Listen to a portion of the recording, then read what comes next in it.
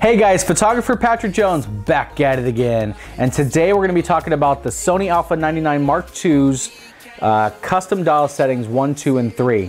Now I shoot video and I shoot photography, so what I try to do is take 1, 2, and 3 and leave them specifically for video, since there are a lot more variables for me since I shoot manual like 99.9% of the time. The other 0.91% of the time, 50% of that time, I am playing with the autofocus system for the A99ii Mark II, which is absolutely awesome. And I'm falling more and more in love with it. So, but ultimately I always still trust my own eye versus the camera's abilities. So that being said, let's go ahead and talk about what settings I use 1, 2, and 3 for.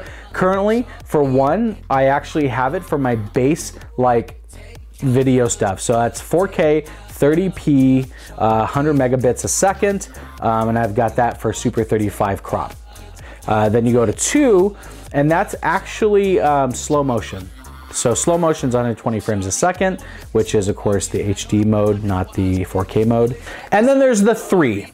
And 3 is actually I haven't massively played with it mode. It is the time-lapse mode, but I've got it set for 1 frame a second. And of course that is again gonna be HD. The megabits is actually 50 megabits a second, but it's still HD. So the it's the XAVS HD mode.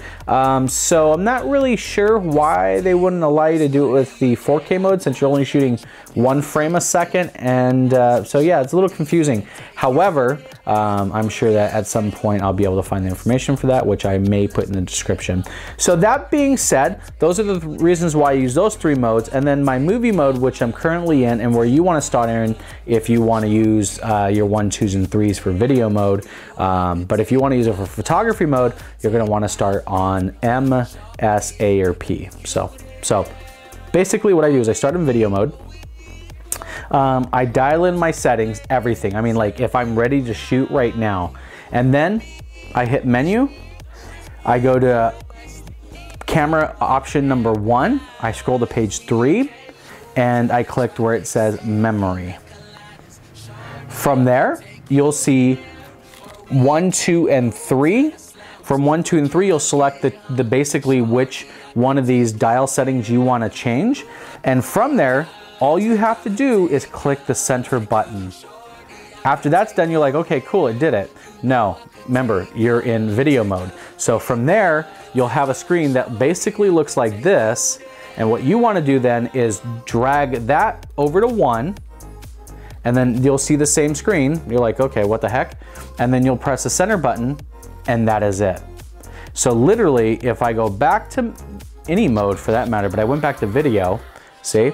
And then if you drag back over to 1, the settings will be updated to what they are right now, which I just messed up my settings for what they were. So, so basically that should give you an idea and show you everything. Like my white balance is way off. So when I set up my 1, 2s, and 3s, I always keep them on auto white balance, because that's a sort of a decision I want to make on set. So auto white balance is there. And just in case I happen to forget, it's always a good idea to leave it on auto white balance, just as a fail-safe. The A99ii Mark II is really good with its auto white balance between going from indoor and outdoor. So something you may want to consider, something that may not work for you.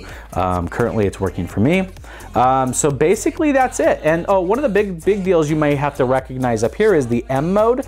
Now you have to make sure that when you're setting up slow motion or fast motion, which we used to call over cranking and under cranking, that it says S and P M. And so you have to make sure that when you set it, because I actually did that and I was like, oh cool, I'm all set up, and I'm like, wait, that wasn't the right setting. And so I had to go reshoot the project, which was very simple. So anyways, that's it for now. So take a look at the settings as I go through this.